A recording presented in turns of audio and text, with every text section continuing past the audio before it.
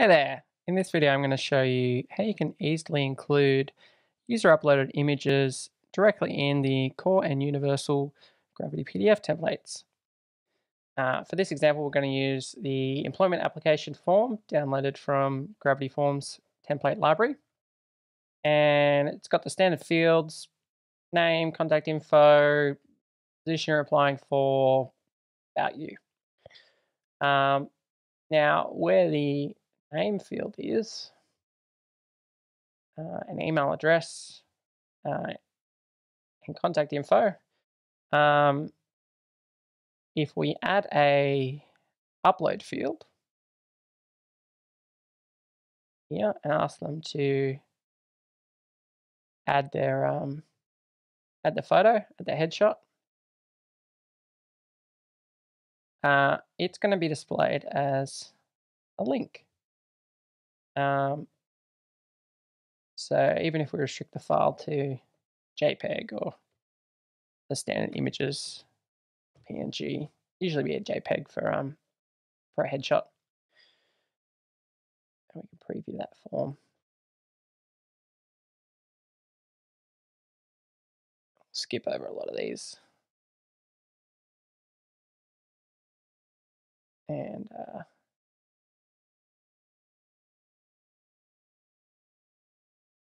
select an image. Selected one of our images. We'll hit next.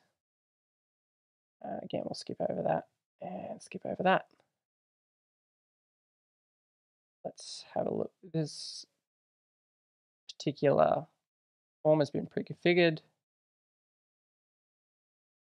And we have personal information, then we've got the file name here. Now, the reason it shows up as a link all the time is because basically the file upload field doesn't do any sort of compression on the uploaded images. And by default, it's very easy to allow users to upload 5 to 10 megabyte images. And if you start trying to include those in the PDFs, you can basically break the whole process. It'll run out of RAM or WordPress memory rather, cause fatal errors. So in the interest of compatibility, maximum compatibility, we don't have the facility, or we don't display images in the PDF by default. But there is an extension called Image Hopper that we also develop that can be used, and it solves those resource problems, provided that you set some sane defaults. So we're going to do that same process now. We'll go to our form editor. We'll leave that file upload field there. We'll add in an image hopper field. Already installed the image hopper plugin. I'll select this now.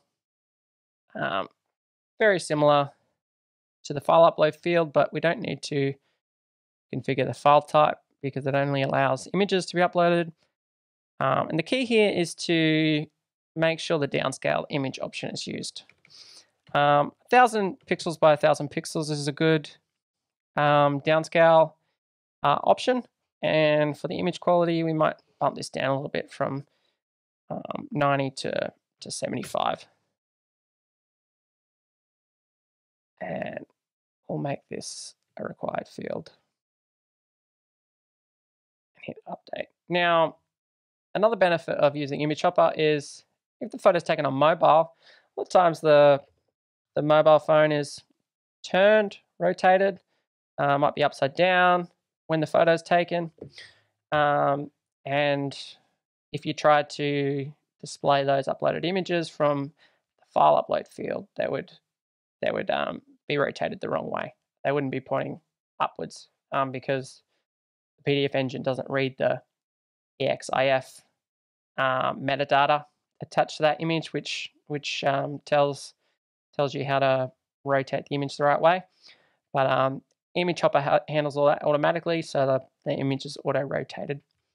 Another good benefit is that the images are transformed and compressed directly in the browser.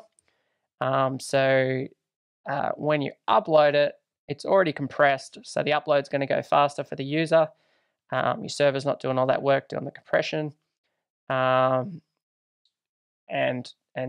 everything's handled beforehand before it hits the server. So a lot less load, less resources used, much less likely to be problems generating the PDF. And last, let's add in a name. We'll just go ahead and add an image. These are some of my family photos. You see it's a much nicer interface too. If I did the same thing on the file upload, I've just got this name, the trash icon. Here I've got this nice preview of the image, and I can go ahead and delete it if I want. And you can see it's already been uploaded. We'll hit next, and we'll submit that. And the PDF will automatically display that file as an image. So you can see got the file upload field here with the link, and then we've got the uploaded image in the PDF. If we have a look at the file info, I'll just bring up Inspector here, and we'll have a look at the network data.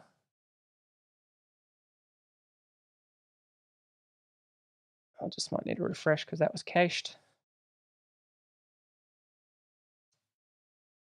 So that file was compressed to 396 kilobytes from the original file size.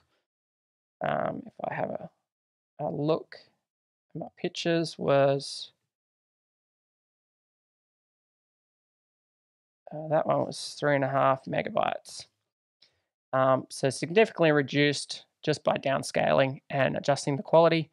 If you want to reduce it further, we could decrease the image size, so it's not so large, and we could also reduce the quality. So I might decide that, you know what, 400 kilobytes for that image is still too big. I'm going to go in, edit those settings. So we might downscale that further to 600 pixels each, and we'll adjust the quality down to 70. Because it's smaller, adjusting that quality down isn't a big problem. So we'll make sure we pick the right image again, the 3.5 megabyte one. The phone number as well. And we'll hit submit. Now, in case you're wondering, we do have a page break field CSS class added here from an earlier video, which is why that extra page was showing.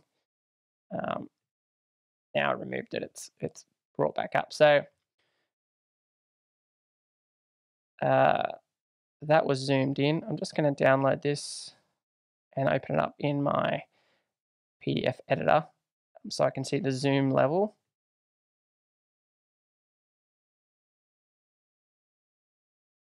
I'll bring that up for you to see. That's 100% zoom.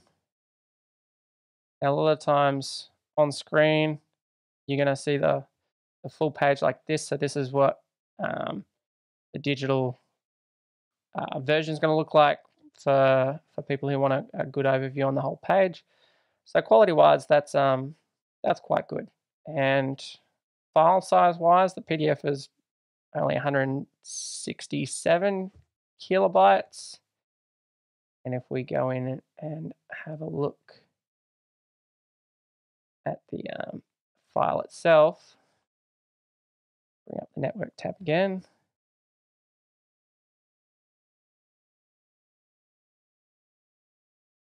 We can see it's only 134 kilobytes. So big difference when you adjust those downsize options, which is gonna mean reduced quality, but also reduced file size. So reduced bandwidth usage, faster uploads,